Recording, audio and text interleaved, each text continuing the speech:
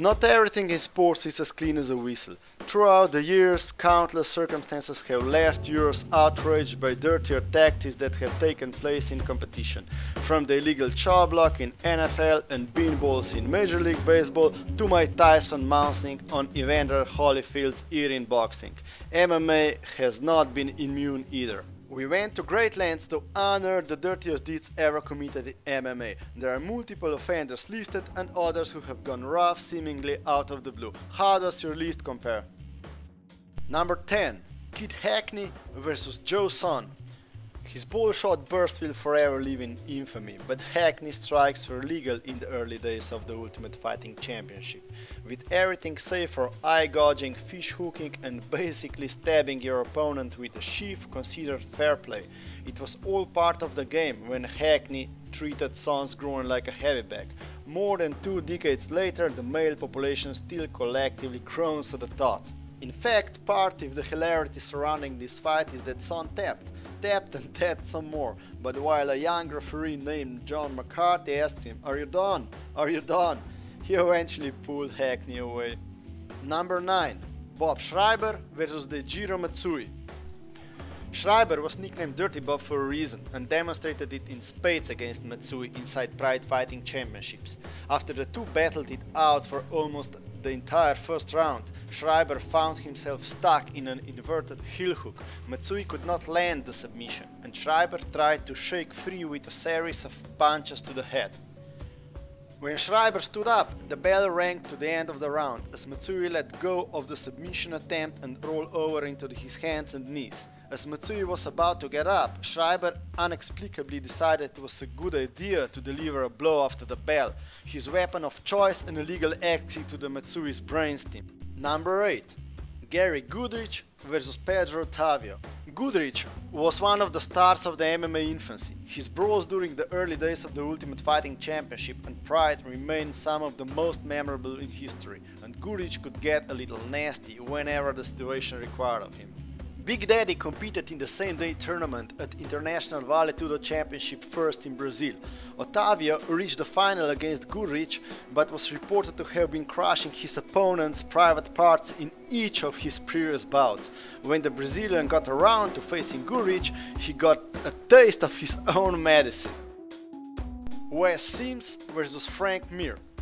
Mir quickly got the fight to the mat and looked to end it via submission. The last wagon eventually locked into 2 separate rear naked chokes, but Sims successfully defended both. When Mir abandoned the chokes, he expertly switched to an armbar from his back. Sims stood and slammed Mir onto his head to break the lock, a defensive maneuver which remains acceptable protocol. What Sims did next shocked onlookers. Despite being dumped on his head, Mir still had Sims' arm. Sims then proceeded to stomp all over Mir's cranium, knocking him senseless. Even though stomping on a downed opponent was forbidden, Sims elected to bypass a rulebook in order to smash Mir's face. That decision led to a well-deserved disqualification. Number 6. Ricardo Arona vs. Kazushi Sakuraba. Arona was never a favorite for a majority of MMA fans. He was hard to root for because his surly attitude and grinning style, but the path he took to defeat the legendary Sakuraba in Japan elicited a rash of venom from virtually everybody in the sport.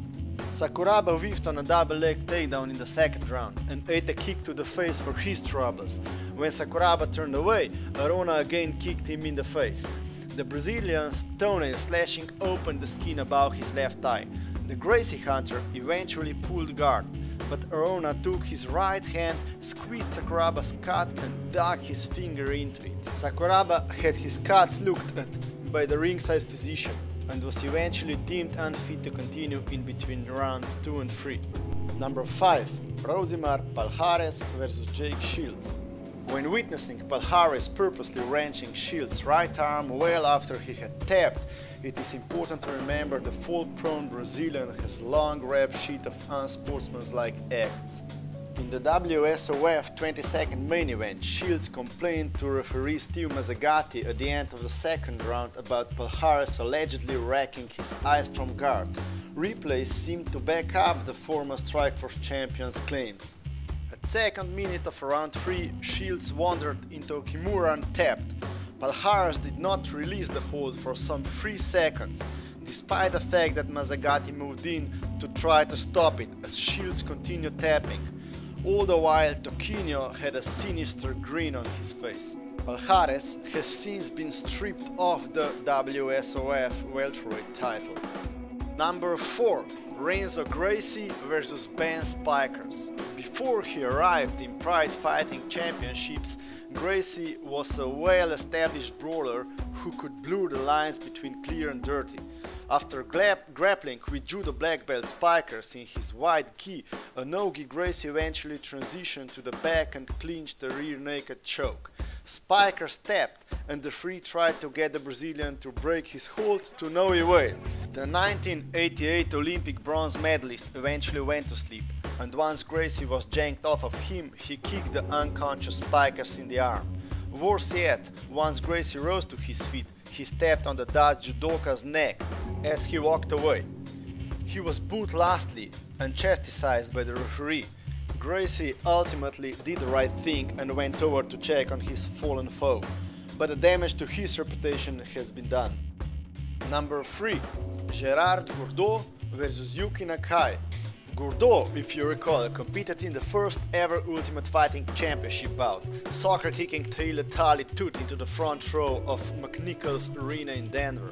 He also reached the UFC 1 tournament final, where he lost to Royce Gracie and earned a permanent place in MMA history books. Some 2 years later, Gourdeau fought Nakai in the first round of Vale Tudo Japan 1995 tournament, and it got ugly. Nakai buried his face in Gourdeau's chest as the two men clinched along the ropes. No match appeared to be happening. After some time, the Dutchman jammed his left thumb into Nakai's right eye, leaving it badly damaged. Nakai fought on. The 3 referees, one inside the ring and 2 outside, witnessed the act and began visibly yelling at Gourdeau. He simply shrugged and played innocent. Nakai ultimately submitted Gourdeau with a 4-round heel hook and then defeated Craig Pittman in the semi-finals before running into Rickson Gracie in the final.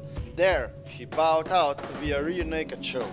Nakai never fought again and became permanently blind in his right eye, thanks to Gourdeau. Number 2. Mike Kyle vs Brian Olsen. Kyle shrugged off Olsen, who attempted to take his back during a scramble. Olsen then rolled to his knees, only to be blasted by a soccer kick to the face. He collapsed backwards unconscious, his legs pinned beneath him as Kyle drilled him with a right hand, even as a referee, Joe Rosenthal, intervened. Kyle continued his attack on his defenseless opponent, with Rosenthal's teeth wrapped on him. Olsen was taken to the hospital for treatment and returned to the fighting 7 months later. Kyle, meanwhile, was suspended and did not compete again for 2 years. When he was allowed back into the sport, Strikeforce welcomed him with open arms. Number 1. Gilbert Ivel vs Ed Beckman. The official fight result says it all: disqualified. Ivel KO'd the referee. After receiving several warnings for clinching and failing to move out of the corner, Ivel lost his mind and dropped Mauno. Yes, the defenseless referee, with a perfect left hook. Mauno hit the canvas instantly. As Ivel walked past him, he gave him a swift kick to the body for good measure. Ivel was immediately disqualified, and the dazed and confused Mauno wandered aimlessly around the ring before being tended to by medical personnel. Hope you enjoyed the video and don't forget to subscribe.